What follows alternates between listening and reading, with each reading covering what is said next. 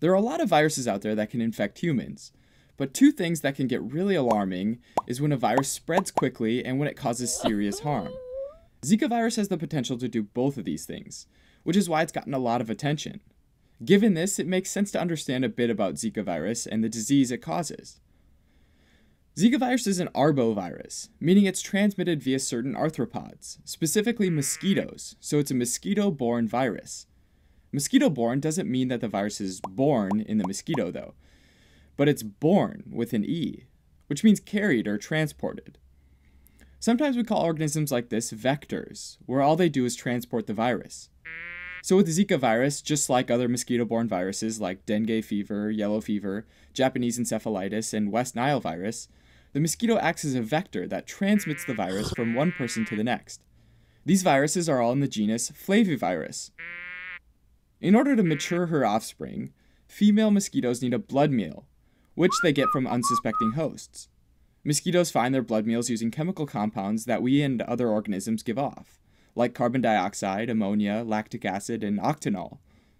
So when a mosquito that also happens to be carrying the virus finds her meal and digs in, the virus infects the human host and starts to multiply or reproduce within the human.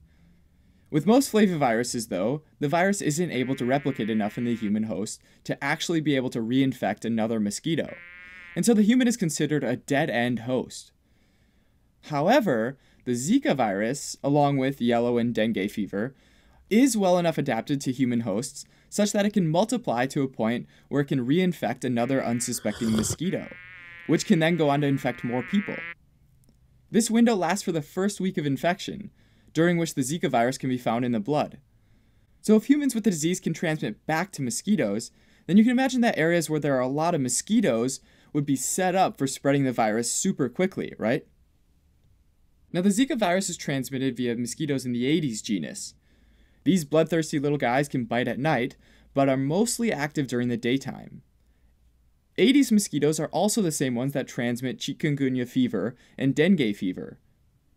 When Aedes aegypti, or Aedes albopictus, both species of the Aedes mosquito, lands on your skin and sticks in its long nose, or proboscis, it pierces the epidermis, which is the topmost layer, composed almost entirely of keratinocytes. Keratinocytes basically serve to protect against foreign pathogens, and it's typically pretty good at that. That proboscis, though, keeps going into the dermis, since the epidermis just gets oxygen from the air and doesn't have its own blood supply, whereas the dermis does. And this is what our mosquito's after, right? The blood meal. Since the proboscis goes through both the epidermal and the dermal layers, the cells in those layers are susceptible to infection by the Zika virus. So in addition to keratinocytes, fibroblasts and dendritic cells have also been found to be permissive to Zika virus, meaning they have some sort of receptor or attachment site that basically says, "Here you go, man, come on in." Now we still don't know everything about the Zika virus infection, but we do know that when it enters the cell, it injects a single-stranded positive RNA strand. Positive means that this piece of RNA is a lot like our own mRNA. It's basically ready to rock and get translated into proteins. The virus's genome is translated by our own cellular machinery into more viruses. Eventually, those cells-turned virus-making factories die, which actually ends up releasing more viruses to infect more cells. As bleak as all that sounds, our immune system's actually pretty good at fighting off Zika virus, and only 1 in 5 get sick from infection, and often the others won't even notice that they've been infected.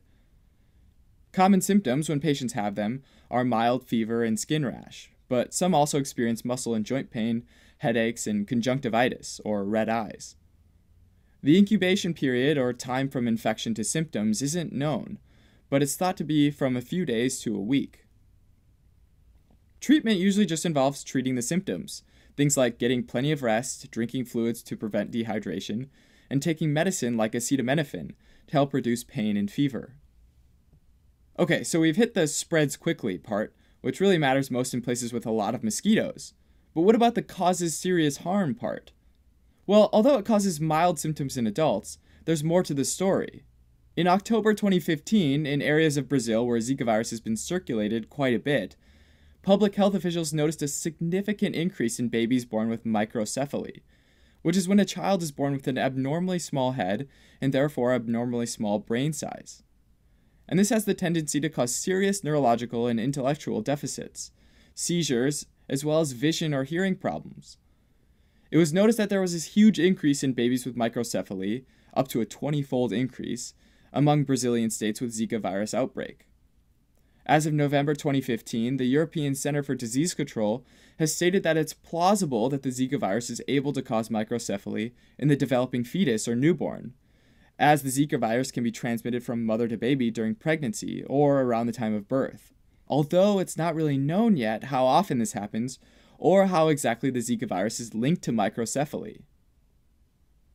In addition to being spread mostly by mosquito bites, and in some cases from mother to child, Zika virus has also been reported to spread through both blood transfusions and sexual contact.